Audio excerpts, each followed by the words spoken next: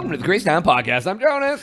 I'm TNT Dynamite, the explosive one, and we have a very special guest with us again. It is so nice that you think I'm special. I really take that. You're special to our hearts. Every single time you come, man, it's special for you and us. Well, thank you. I appreciate that. It is good to be back, and always fun to see you guys. Yeah. Let's crack into another one. All right. So there's a movie that came out. It's called Loving Vincent. It's about Vincent Van Gogh. Okay, I thought it was like some gay stuff. No. I'd be fine with that because it's fine if that's what you watch. You're saying? Yeah, okay. Yeah, just thought it was. So it is the world's first ever fully painted feature film.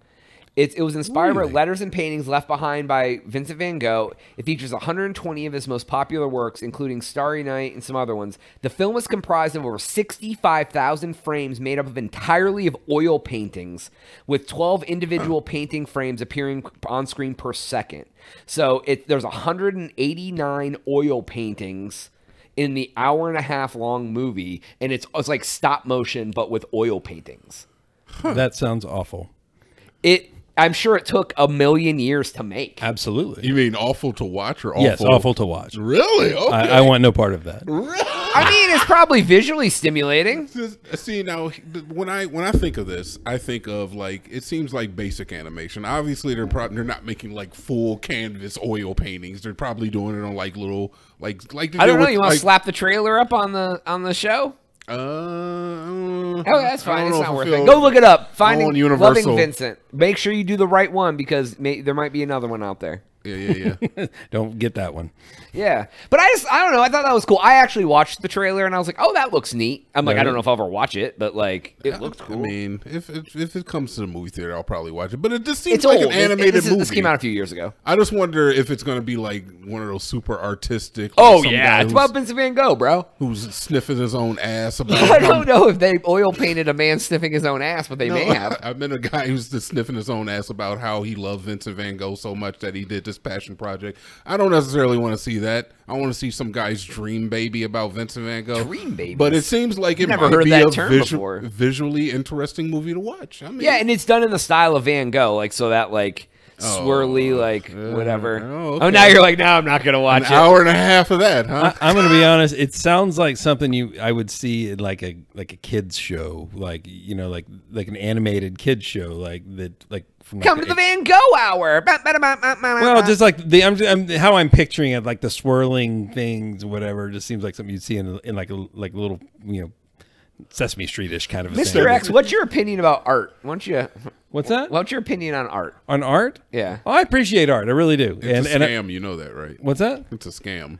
Well, it's art because someone said it was art, right? Like there's like if you think about all right, so let's talk about art. Like I do appreciate art, but some things that people claim are art made me a little suspect. Yeah, it's like, a scam. Have you heard about the art installation down on Lamar down there? No, I haven't. There's an art installation. There's art installations all over. There's a train where the train crosses Lamar. Okay. If you go under that, and I think they're still there, but there used to be these blue signs, like road signs. They're just like little rectangles, and they looked like road signs, but they didn't say anything. They were just kind of that road sign blue, and they were outlined in white. And there was a series of them going up like the little tunnel under that. Okay. And I think they're still there. That was an art installation.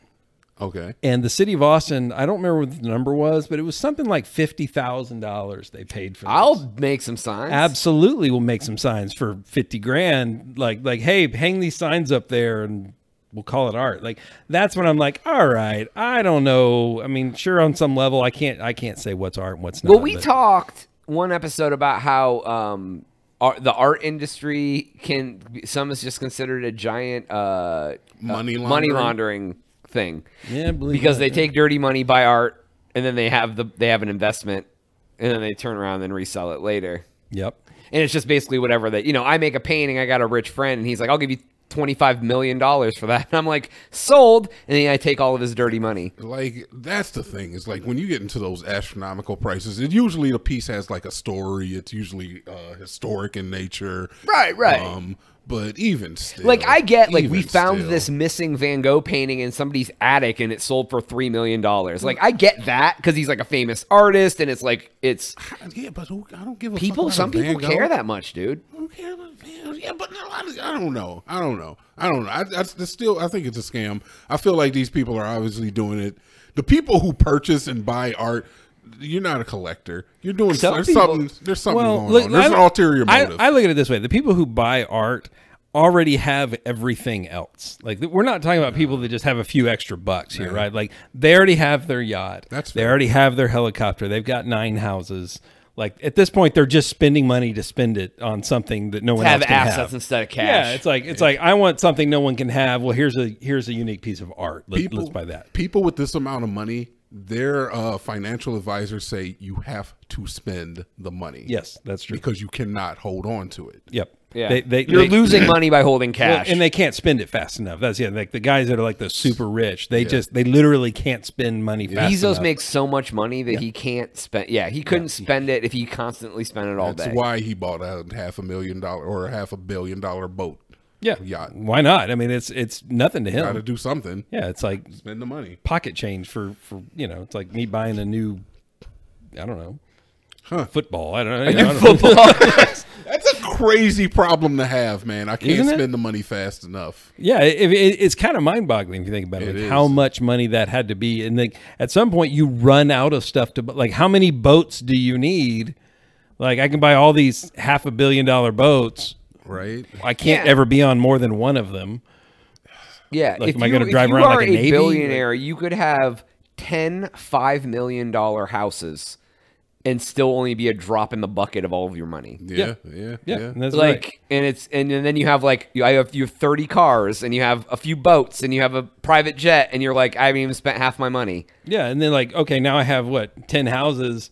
Like, when am I going to be in which one and why? I honestly think I'm like, okay, I get having a vacation home, it'd be fun to have one, but am I going to just fly around all my houses all the time and never see other people? Yeah, I don't. Yeah, that sounds like an awful life, honestly. Yeah, you don't have any friends. You just fly around by yourself because they all work. Yeah, they're all working. So, or you're paying them, one of the two. Yeah, you're either paying them to be your friend or they're working. Exactly. Oh, if I was rich, guys, I'm definitely paying you guys to hang out. Well, I appreciate that. Like, listen, I don't want you to work anymore because I'm bored and I need you to talk to. You know what, TNT? I'm in. If you ever get so rich, you need me to help you stay less bored, I will definitely take on I thought about it and I'm in. So just let me know.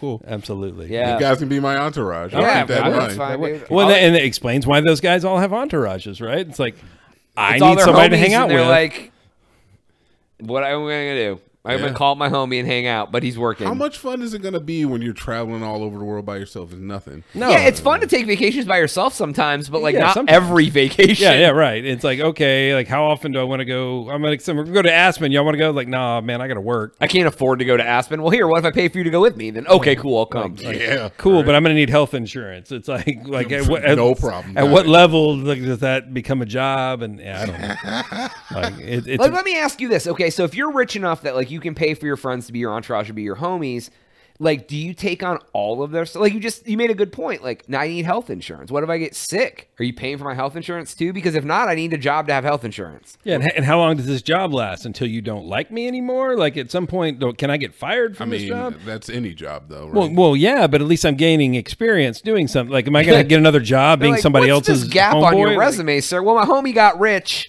and I hung out with him for 5 years, and then we had a falling out, so now I'm back to Poor Town. So tell me about your experience. Well, I flew a lot, and, I drank. I and got his groceries. Yeah, sometimes. So, like, a lot of rich people, I shouldn't say rich people like I know them or anything personally, but all of my rich friends, they say is that I listen to a lot of like popular podcasts, and we're talking about rich people there. They say that you always want to put people on the payroll. So the first thing you do is you put your friends on the payroll. Yep. You give them a job, whether it be like, oh, my friend, he sent him to chef school. He comes and be your personal chef. You have your friend, executive assistant, whatever. A personal assistant. Personal assistant is basically the dude that hangs out with you and he makes phone calls or he orders the Uber.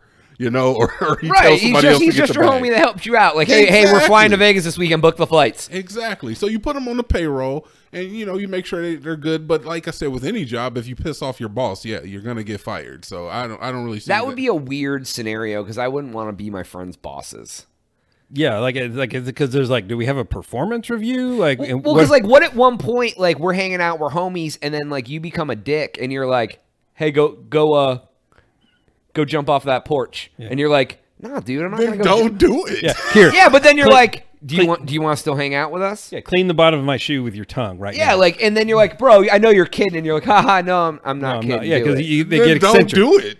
Yeah, but then you're out of job. So what's your and then you got And then you gotta go back to normal life. So then what do? Like any other job where you're getting a W-2 and you're on the payroll, you call your lawyer and be like, look, this is the kind of shit I had to put up with at my job. It doesn't work the same way. It does work the same way because once You're an independent once you're contractor. on the payroll, you're on the payroll. You're an independent no, actually, it contractor. doesn't because those employment laws don't count for companies of certain sizes that are small enough, and usually that's like 50 to 200 employees. They don't count for that level of company, so there's no way that dude has 200 people on the payroll. Well, Yeah, and I would hire your ass as an independent contractor. Yeah, Right? You ain't gonna be on you're not gonna be on like Jonas Inc.'s. W-2. You're not be getting W-2s from me, right? Yeah, 1099 it. I'll pay your so- taxes though. So I actually have met some people that have this kind of money. Okay. Like, Because of the yeah. From some of the jobs I've had in the past, and they've talked to some, and not like I'm hanging out and gotten to know them, but I can tell you just from the outside looking in, what was really interesting was the amount of people they have in their kind of circle that are around them, but are really they're all, you can tell, are very self-interested, right? So they all have these financial advisors that because they have, again, we talk about, they have so much money they can't spend it fast enough. They have these financial advisors that tell them, you know, here's what you should do, and all those financial advisors get paid, and they all have bonuses, and they have like goals and stuff, and so yeah, they're out for their own. But so, you know, honestly, if you're one of these people, I don't even know if it's not your, you know, your buddy from growing up. Yeah. How do you even know you can trust them? Oh, absolutely. And then I would feel that every woman I dated was after my money. Absolutely. Yeah. And honestly, you'd probably at some level be like, well, I guess that is what I get. At least they're hot, right? It's like, well, Yep. like I know what I think they say money doesn't buy happy. I think money can also cause misery. Absolutely, it can. It causes isolation. Yeah, they say that it's actually worse for a lot of people who are rich because they do lose a lot of like the human element that they used to share with people. You aren't trying to gain, like most people are like, man, I really want to save up to get this thing, or I really want, they're working to go to a vacation or do this thing or buy that. If you can have any physical thing in the world you want, it becomes empty. what's the goal? There's no value to those things. What's the Exactly. goal to work hard or do something or whatever? I don't know. It's an entry. Anyways, I mean, it's still not a bad problem to have, right? But still, I could see the emptiness and the loneliness being a real thing. Give me the emptiness and the loneliness. I mean, I'm already empty and lonely. Don't hear me wrong. I'd like to try it out. yeah. Like, I'm not saying I don't want to try it. I think I can do it better. I really do, and I'm going to I give can it a shot. stay happy. I promise. I think I can make it work. I'll give it a shot. Anyways, go to crazytown.com. That's all the time we have for today's episode. For Jonas. TNT and Mr. X. Yep.